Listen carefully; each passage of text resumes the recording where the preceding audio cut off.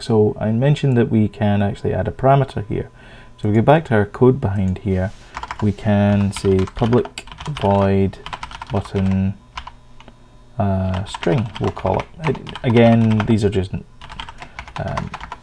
things I'm plucking from memory here.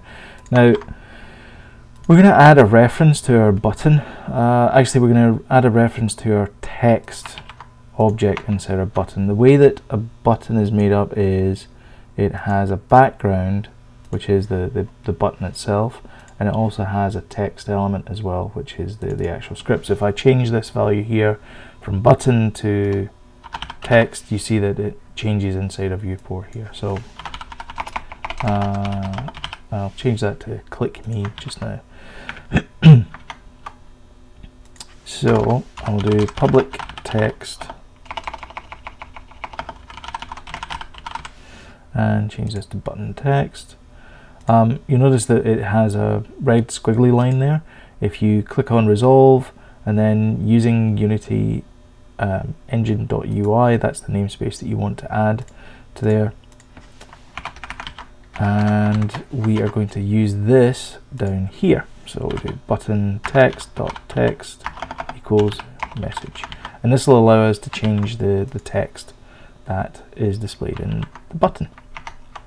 So if we go back to our code, we don't need to drag and drop everything into, we don't need to drag and drop the view model again into our canvas, that's already there, but we do need to specify a different event, because right now it's looking at the button click here. So we actually want to have it as the button string. So if you see that you got button string and then it takes a parameter here. Now watch what happens when I click on button string. I now have a box here where I can actually enter the text. So I'm going to change that to this is text. I'm going to save this so I don't keep on having to do this.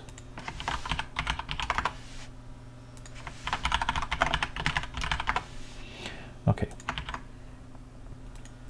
So I have my button string event handler here, and it's expecting text here. So when I click on play, nothing's going to happen actually. In fact, we're going to get that, which is a null reference exception. And the reason why we get a null reference exception is because we haven't actually set up our text field here. So what we need to do is we need to drag our text from our button right across there, and now that we have that slot filled, our text will change. Just the once though, but it will change. Now the reason why that works is because although I dragged a game object here, in reality Unity allows us to specify a component as our field, and when we drag and drop, it will do the right thing, find the component attached to that game object, and then use that as the field method there. It's actually a very clever way of doing it, and it's a way that I actually recommend that you set up your view model, in that you have all your references down there that you need, and you just drag and drop those in there. Rather than using game objects, you can use the specific components themselves.